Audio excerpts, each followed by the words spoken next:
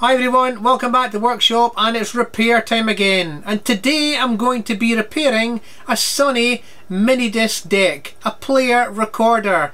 I bought it off of eBay for use in the workshop, and it's going to go over here on top of my audio stack. I've got my Denon amplifier, I've got my Sony CD player, I've got my Sky mini box, and of course my development PC here.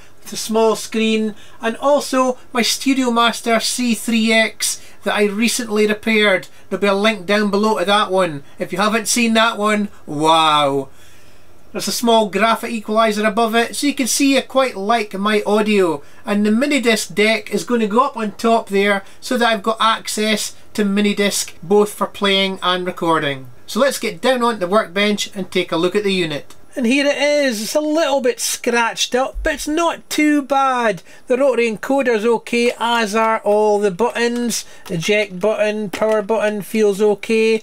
So yeah, so let's put power into it and see what it does. Right, here we go. So I'll just switch it on off camera here. And I heard it click inside. And I'm not sure if you can hear that, but I can hear the Minidisc mechanism whirring away. I can hear the motor, but I've got nothing on the display. I've got a standby light is red. The standby button, power button's doing absolutely nothing, and just continually I can hear it whirring away. So let me just try inserting a mini disc and see if that changes anything. No, it doesn't want to pull it in. Sounds like the Minidisc mechanism stuck in a particular loop or something like that. But get absolutely nothing on the display there. I think it's a VFD. No, absolutely nothing. Eject button, not doing anything. Yep, I think I'll need to open it up and have a look inside.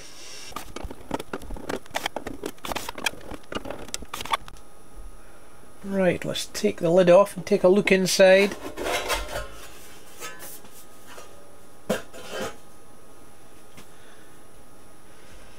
And yes, typical 80s, 90s design.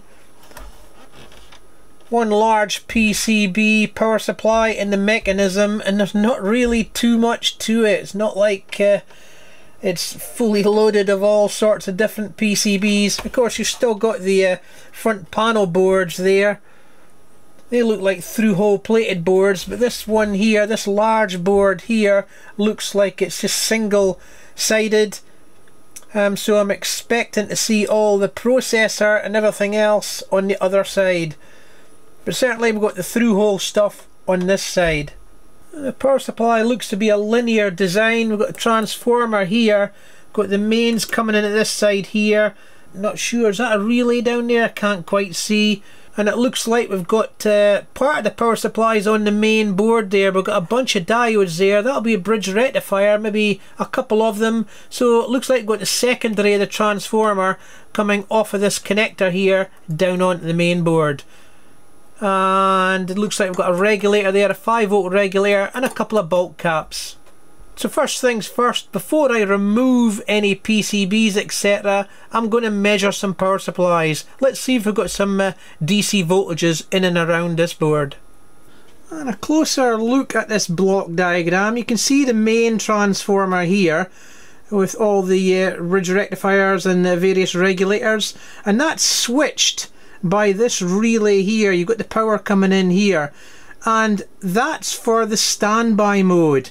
This transformer here is permanently powered as long as you've got power coming in the back, and you can see that that's providing a 3.3 volt supply and a reset circuit for this system controller IC, which is permanently powered.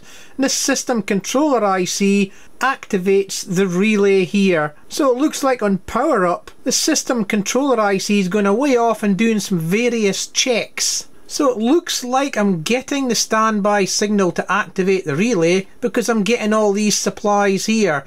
But I think the system controller IC is not finishing its self-checks because something else is wrong, and that's why we're getting nothing on the display, and the standby light stays on the front of the unit, even though technically the relay is turned on so that the main transformer's got power. Okay, and up here I should have the minus 12 volts unregulated, so, oh yeah, minus 13.5. And next to it, the positive side, there we go, positive 12.75, so that's your plus or minus 12 unregulated. And on D403 I should have the feed to the 3.3 volt regulator, so 6.6 volts unregulated, that's fine. And here we've got the 5.1 volt regulated from this 5 volt regulator here. Got a 3.3 volt DC supply here, and another one over here, because there is two. You've got the standby 3.3 volts and the main 3.3 volts. And here I've got the minus 32 volts, that's for the display, the VFD display. Minus 32 volts regulated, so that's fine. And I think that's it. So I think the power supplies are okay. And having a quick look through the service manual for this unit, there is actually a check mode, a test mode that you can put this into. What you do is you hold down the rotary encoder and the stop button and then apply power. So let's just do that now, if I can. And then release it. Wow, yes! We've got something on the display now. Not sure what you can do in test mode. Wow, yes, we can cycle through a whole load of stuff. So I think we'll take a look at the mechanism now, and let's see if anything's jammed up or a belt snapped or anything like that.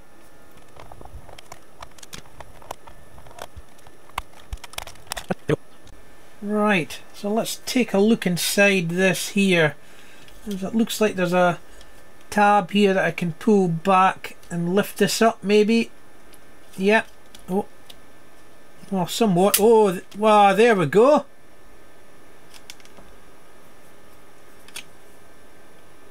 There we go. Looks like we've got a bit of a belt. So yes, yes. We've got two pulleys there, and it looks like that belt there snapped. Should be going round both of them by the looks of it. Wow. Okay, so I need to replace that, so let's see if I've got anything in stock that might fit there. So over the years I've built up quite a stock of bits and pieces, various belts for various units, including some cheap eBay belts here. That might be the trick. Oh wow, got a number of different diameters there. I wonder if that one will fit. Looks a little bit narrow. Not sure if I've got anything thicker. Let me try this one. And we just offer it up alongside. No, that's too big. It's too long. Need something smaller. Well, I've ordered a belt the right size, but until then, just to test, I've got a number of small rubber bands, so let me see if I can get one of them to fit and at least run the unit, test it temporarily. I'm not sure what size will fit. Try this white one.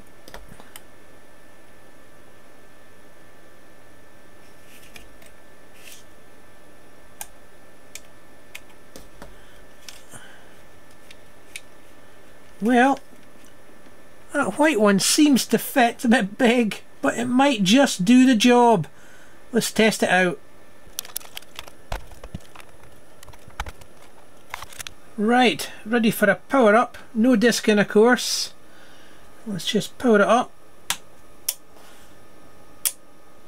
And yes, it's gone straight to power up. The standby light came on temporarily, and I've now got no disc. That's looking good. But will it accept a disc?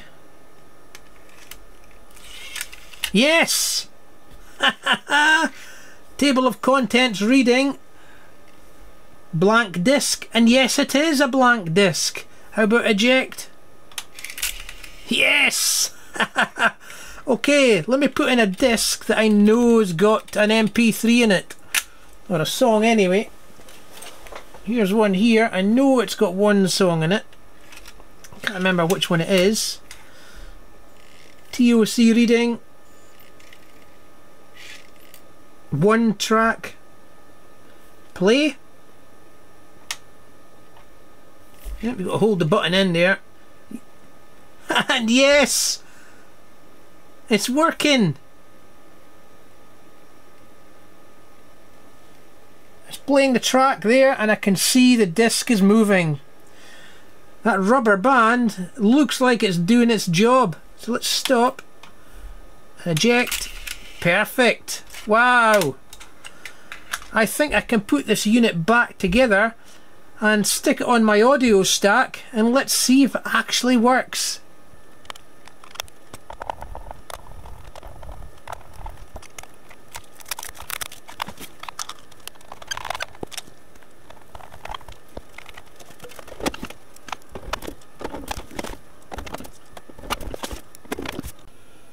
Well, there it is up on the stack. Still got to change the belt when it comes in, but it's working. I've put in a proper mini disc, a Rod Stewart one, so if I just hit play, I've got the sound turned down on the amplifier just to avoid any copyright strikes. But if I just hit play, Maggie May is the first track, and it's up and running, and the audio is absolutely perfect. It's working.